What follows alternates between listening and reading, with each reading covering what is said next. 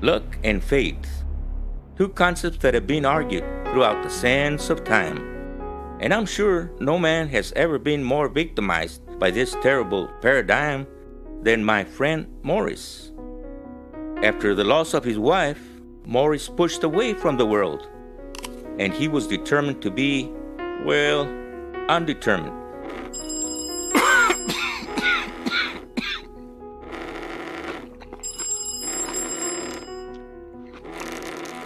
Needless to say, I wouldn't be telling you this story if the world hadn't pushed back. So, Mauris, how have you been? Great. Let's get down to business, shall we? Now, Mauris, I know the last few months have been hard on you, and we have continuously offered you a leave of absence. I want to work.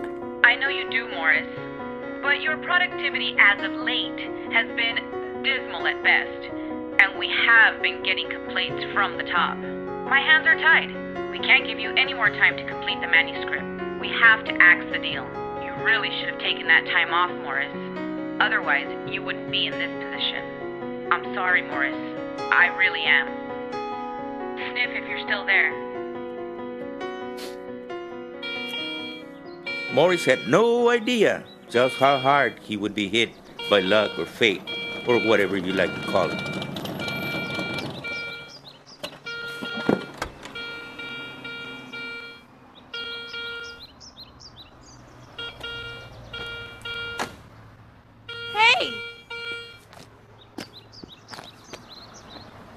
Hey!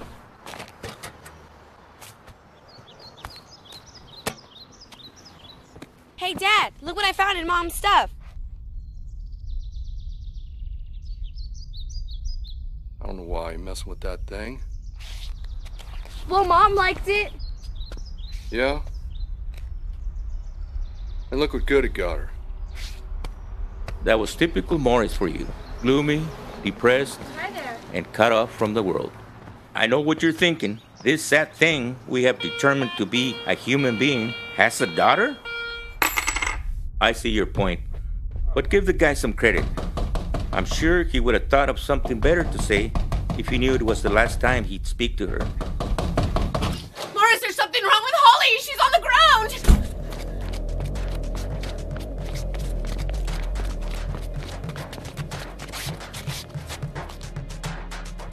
Look at me. Look at me. Breathe. Was it a bee? Yes, I need an ambulance. Here's 219 Joe Bessie Boulevard. Quick, I don't know. It's a little girl. She's not breathing.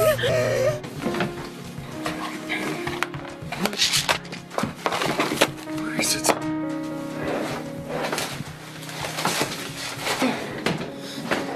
You see, Holly was deathly allergic to bees, and Mauris's wife kept an EpiPen somewhere in the house for emergencies.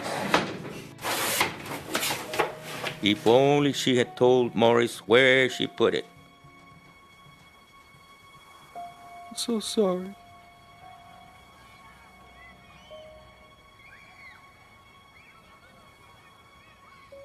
No, I was a bad father.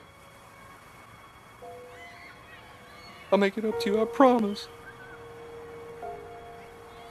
Just breathe for me. Breathe, girl. The loss of his wife caused his grief, and in his grief, he lost his daughter. But no one foretold the misfortune that would happen next. That's the biggest load of crap I've ever heard. How would you, Thomas Humphrey, ever come across a story like that? You made that up. That's the problem with you newbies, Leon. You have no respect for your elders. I also didn't appreciate that ill-spoken vernacular of my God-given name. If you must know, the gentleman told me himself.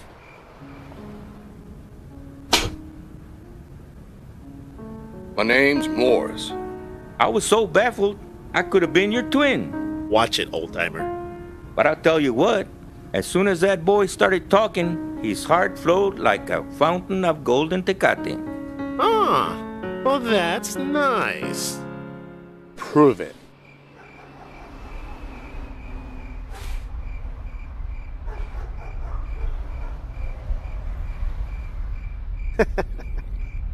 Well, if my name isn't Leon. This the coin?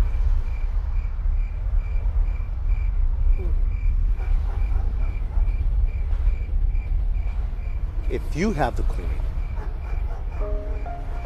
but I'm no Mauris. It's nice meeting you. Then, as suddenly as he started talking, he stopped, wished me luck, and was on his way. Hey, good luck.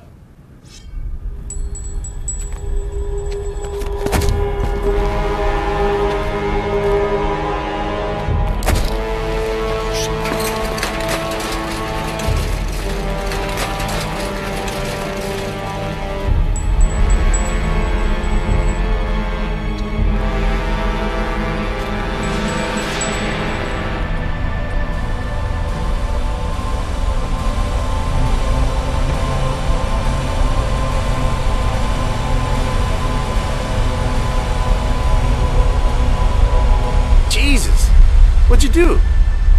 I fought him off as hard as I could, but I was no match for those 10 USC fighters. But that's how I got this. Yeah, well, there's a lady around the corner. She has a coin shop. Yeah? Take it, see how much it's worth. Might get $10. Oh, really? I might go see her tomorrow. Good.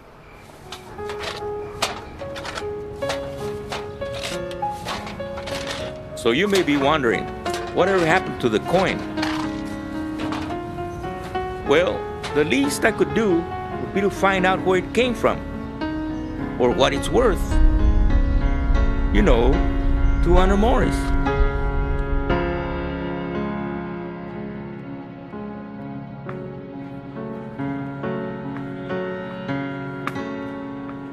Hello, sir. How can I help you? How much would you give me for something like this? Can I see it? Very nice. Interesting. $17.41. $20? $20? Yeah. I'll take it. I'll take it. Okay. Give me it. $20.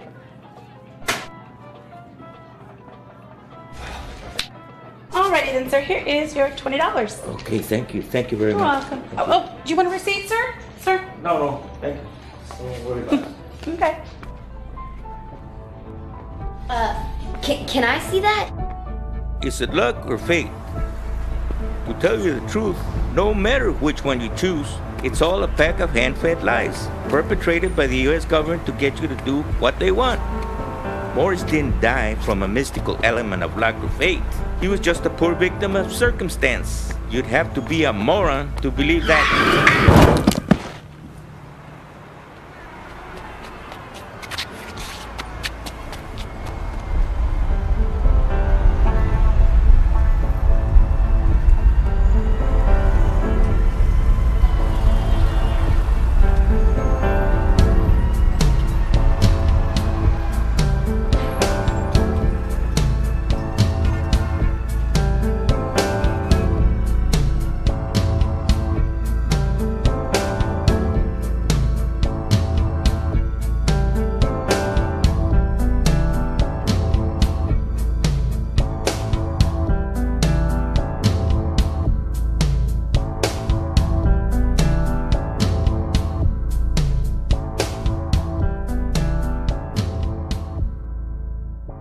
Ja, dat is Johnston, Brenner film, ja?